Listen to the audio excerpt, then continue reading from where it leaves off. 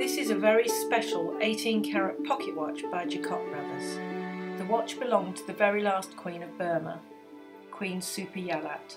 She was married to King Thibaw. In 1885, British forces stormed Mandalay, led by the Viceroy of India, Lord Dufferin. The Queen and King were sent to exile in India. There was later an auction at the beginning of 1886 of some of the goods that were found at the palace. This watch was one of those items. The watch is inscribed on the rear case that it was given to Miss Fanny Blackwell by Lord Dufferin, Viceroy of India.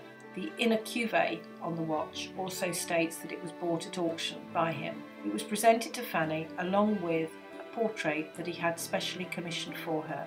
Along with the watch is the original portrait, some information on the rear of the portrait giving the history of Lord Dufferin, a letter of explanation, and finally a letter explaining a little more from Clarice Blackwell, who was Fanny's great niece.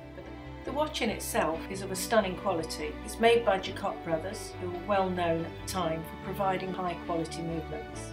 The case is a quality 18-carat half hunted with pink enamel to the front of the case.